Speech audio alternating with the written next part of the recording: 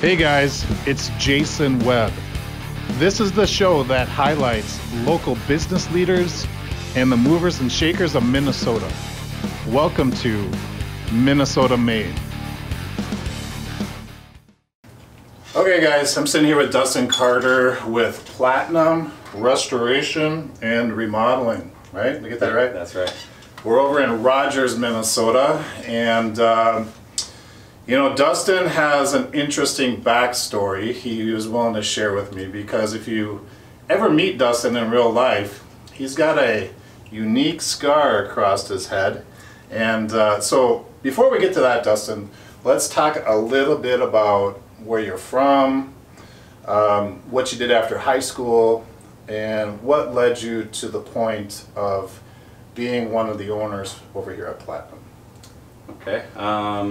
So after, while I was in high school still, started in the construction trades, being just like a cleanup guy for roofing crews. You know, take the garbage on the ground, throw it in the dumpster. Yep. Really just grunt work. 15, 16 years old? Yep, when I was 16, when I got a license, I could drive to the job sites. That was your first job? Right out of the gate? That was the first job I drove to. Okay. You know, I worked at Burger King before that. Yeah. But yeah, just did the cleanup stuff for a while. Worked my way up to being on the crew and actually putting the shingles on. From there, I progressed into different aspects of the building industry. So I kind of dabbled in framing and trimming, insulation, drywall. I mean, you name it, I've done it. Okay. And kind of when the oil boom hit out in North Dakota, I was out there. Where you? Oh yeah, custom Roughneck? building houses. Oh, you're doing a building out there. Yeah. You weren't working on a rig or anything. No. No, that's not my style. Nope, just doing custom remodels of houses out there. Maybe $1 million houses. So what could you say about that experience? I mean, I heard stories about going to Walmart and nothing on the shelves at Walmart around there. I mean, what was your experience working out there? The same. It was really, really dirty. And there was just garbage in the streets, you know, in like in the gutters. Yeah. There was just garbage and trash everywhere. It was so like the city workers couldn't keep up with the load placed on them. No, and the man camps were full, and they were trying to build hotels as fast as they could, but still wasn't enough. I stayed in a camper on site wherever you were working. Wherever I was working, so that was nice.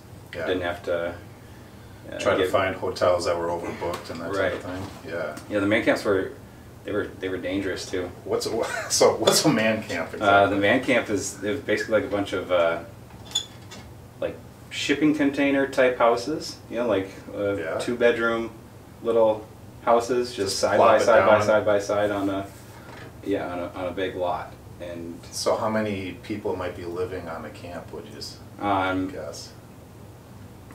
Hundreds.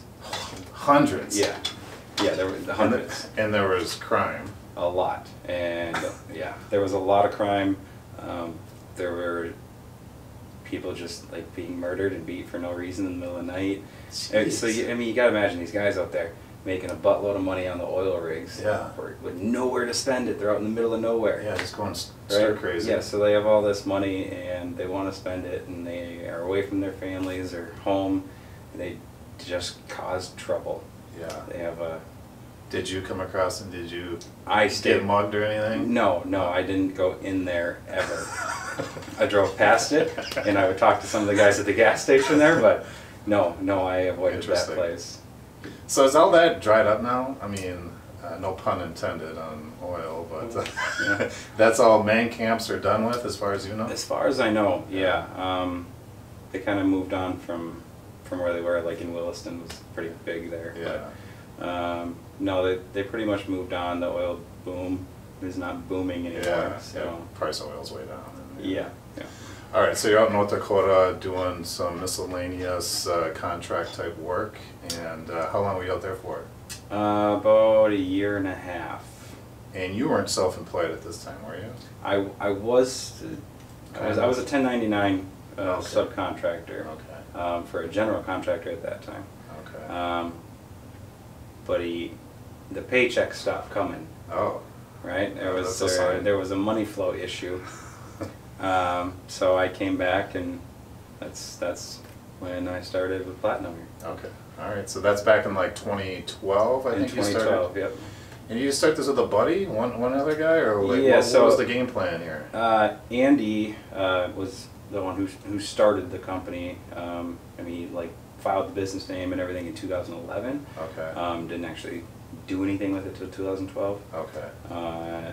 I had a lot of years in roofing experience. Yeah. I've never had any sales experience, and it really made me uncomfortable to even think about that. The sales part. Yeah. Yeah. I mean, you're more of the technician, like Yeah. you know how to do the things. Right. Yeah. I could explain to you exactly the process of how that roof should go on. Yeah. Which is something that a lot of salespeople don't know. Right. So you have the upper hand with that stuff then, right? And it worked. Yeah. You know, people would rather be educated than sold. Yeah. I mean, that's how perfect. Like, I always felt, both as a salesperson and being sold to, the best salespeople are the educators, right? Yeah. Like, teach me what it is that I need to know before I buy this. Maybe give me some options and let me think about it, or let me choose. You know, it's that easy.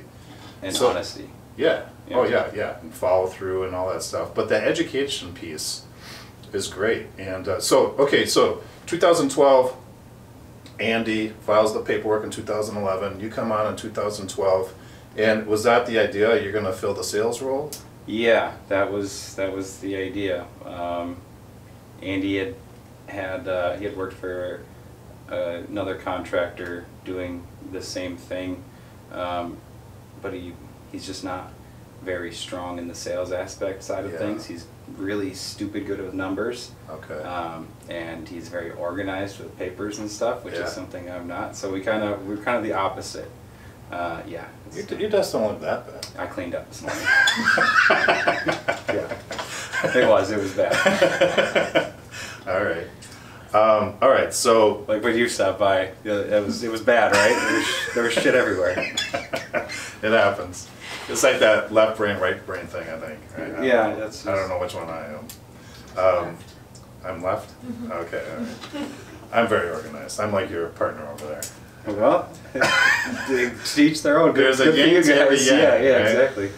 All right, so 2012, you know, I alluded to at the beginning of the recording that you have this scar that goes from ear to ear, and you're telling that story, and it's very interesting. Do you mind sharing it? Oh, I can. Okay, so bring us back. You were on a roof. You were like, I think you said 21? I was, yeah. 21 years old, okay. Had just turned 21 in the wintertime. You know, my birthday's in November. I just got too close to the edge. It was a little slippery, you know, ice on the ice water actually, and I kind of plinkoed my way down the decks on Yeah, on the so you apartment fall and building. you're kind of bouncing back and forth on the way Right. down. Yeah, just kind of getting tossed around from side to side until I finally landed on the ground. My feet buckled, my whole body buckled, and I smacked my forehead on the steps going into the building. And yeah, so they had to put me in a coma for a couple weeks and did some surgery. But I mean, first you popped up and you're wandering down the road. I did, yeah. I got up and I started walking, and I couldn't tell you why. Yeah. I was You had a place to go. Yeah, I was going somewhere. I didn't realize it was as bad as it was. I just thought I hit my head and had a bad fall. I need to walk it off, maybe. You know, Jeez. until the ambulance caught up to me because they followed the blood trail. Yeah. And they made sure that I knew it was something serious. Yeah? Took me to the local hospital in Monticello, where they immediately said that they couldn't help me, and had to go to HCMC. Jeez. So that's where they did some reconstructive surgery. Yeah, you got titanium in there now. It is Yeah. titanium. Yeah. And one other thing that you mentioned that I found interesting, that because you have a metal plate here, that when it gets cold out, it's almost like instant, literal brain freeze. Yeah. Because it, I don't know, conducts cold to the brain. Yeah, Yeah. it is there is no bone there to separate and insulate my brain, so it just freezes. They didn't do any spray foam on the inside. No, they should have. They should have. Some of that great stuff from a can. Yeah. Yeah. Wow. Okay, that's interesting. All right, so bring it back to 2012. You guys get this up and running. You're out doing the sales piece, and things are going well. Yeah. I mean, I stumbled my way through talking to people, and just like, this is something new for me. That was something new then, and this whole journey since then has been all about getting out of my comfort zone. And forcing myself to do the things that I don't want to do but need to do. And it's only made things better and stronger. So for a while there, it was just me doing all the sales for the company. Awesome. I one at a time, trying to help a friend, post on Facebook, hey, who needs a job? And I'd take on some friends, and a friend at a time, and try to help them get their life together. Because I realized after my first year doing this that it's an actual career that you could do. And I started making more money than most of my friends. Actually, when I realized the money that I made not actually doing the work, but just talking about the work, I was really mad at my younger self for all the years that I was actually doing the work. Pounding the nails. For minimal pay. So I really strived to get people working that had some construction experience, because I feel like they were more knowledgeable. I don't want to hire a car salesman. I don't want a slick tongued person. I want somebody who knows what they're talking about. Knows the process. And who genuinely wants to help people. I Right. mean, I've kept that in the forefront of my mind the entire time, is helping people, not to get screwed over by maybe a different contractor or insurance company. Just making people aware of their rights and the options available to them is huge. So I mean, even in my sales reps employment agreement, it's in capital, the whole line, do not lie. If you don't know the answer to a question, ask. You don't lie to people, because contractors have a bad enough name, a bad enough rap. We don't need to contribute to that at all. No, I agree. So it was actually, this year is the first year that I have I hired a recruiter. This year. To help you find talented salespeople? Correct. Yeah. And I went through 4 weeks of interviews, and two days a week, 9 to 5. Every single hour time slot was filled with an interview, and I only offered 3 individuals a position. There's a huge turnover rate in this industry. And I don't have one. So all those friends that I talked about, they still do this. Every single one of them still does this. Nice. Because there's no reason not to, really. Some of them have reasons why they chose to maybe have another job and do this just when maybe storms come or something. But everybody still does this. I don't have a turnover rate, and that's huge for me. If you start working for us, I want you to stay with us. We're a pretty tight-knit group. Just on Friday we were out at Top Golf, just enjoying the day. Good work week. So we do stuff like that. So you really got to fit the mold and really be an honest person. That's huge for me. So how has the recent increase in material costs, or even, I don't know if you're experiencing on the labor side too, has that affected your business much? Yes. So GAF has a number of different lines. HDZ shingle is their newest line of shingles. These have an unlimited mile-an-hour wind warranty. You use these products pretty much exclusively because you found them to be the best? Yeah, so GAF is the innovator, founder of asphalt shingles. They have a plant right in Minneapolis where they produce these shingles. Okay. So, you know, they're made for our climate, in our climate. Okay. They have the best track record out of all the manufacturers of shingles as far as the warranty of their work, the amount of shingles that they have not had to discontinue or deem defective Okay. in comparison to Certainty. Okay. Yeah, that's a good one. So they're based right out of Minnesota. They're Minnesota made? Certain lots are Okay. Minnesota made. Okay. You know, there's a number of plants across the U.S., but most of the shingles that you see here were made in Minneapolis. Nice. But they have an American Harvest line, which is more of like a multi-tone type color. Sure, because of more dimension. Yeah, so there's more dimension and color to them. But when COVID hit and they had all the shutdowns, they stopped producing all American Harvest colors. So none of these shingles are available right now. Okay. The Hunter Green in a regular shingle is not available right now. That's huge. Redecking plywood. I don't know if you've. Do you guys do some of that work? Yeah. Yeah. So I mean, the price changed from $6 a sheet to $48 a sheet. Dang. That's huge. Oh yes. I mean, it doesn't really affect our bottom line or the homeowner's bottom line if it's an insurance job. Okay.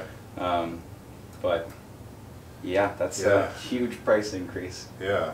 So if I got a quote from you, like, I don't know, 6 months ago, but it was winter time and you couldn't do the work or whatever, or too busy, and then the price has gone up that much, let's say, I don't know how much it's gone up in the last 6 months. Is that a, upfront conversation you have with them? It's like, hey, this is the trend of material costs right now, I don't know what it's going to be. Are you trying to account for that? I mean, that would put you in a difficult situation, I'm asking you, like, how much is this going to cost? And I don't know what the price of plywood's going to be in 6 months. Right. So all of the estimates that we do are good for 30 days, Okay. and 30 days only. And a lot of that contributes to a program that we use called Exactimate. Okay.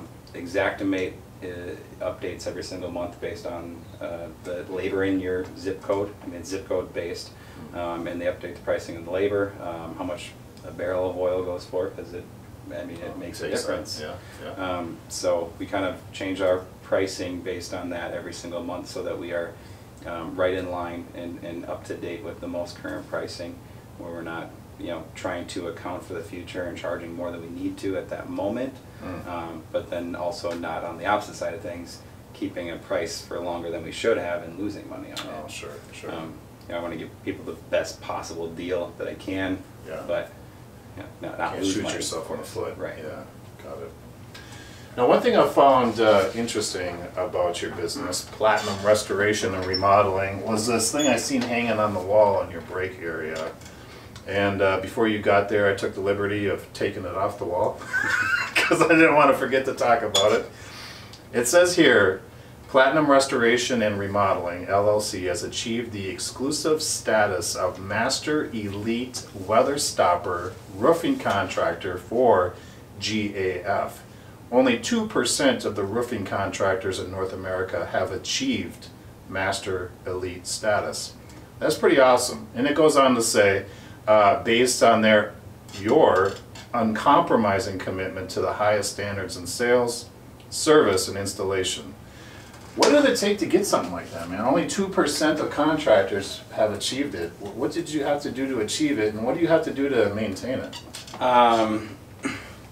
So to achieve it, we had to start out in the base level.